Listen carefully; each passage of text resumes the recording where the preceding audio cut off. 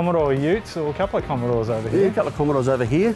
The plan with this car was just to build a really budget 10-second street car, just to sort of show that it can be done. So this one was a tens for $10,000 build. So we bought the car basically out of a wrecking yard as a rolling shell, and it was rough, and it still is pretty rough. But again, we weren't here to spend money making it pretty.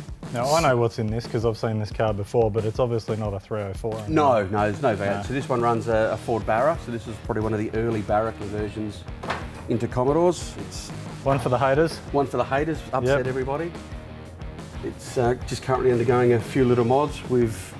The owner of the car, Craig, has sent it back down to us. He's also a New South Wales owner. He sent it back down to us for a new transmission, and he wants to go a bit faster for this year's drag challenge. So just waiting for the transmission to come back for final fit up, and then it's done, which will be great. Looking forward to getting it ready to go. And how fast has it gone so far? This ran a 10.1.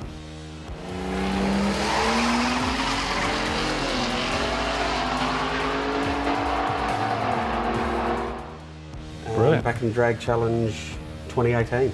Wow. And since then it hasn't been back, so this year we're hoping to crack the elusive. crack it into a 9, which would be really good.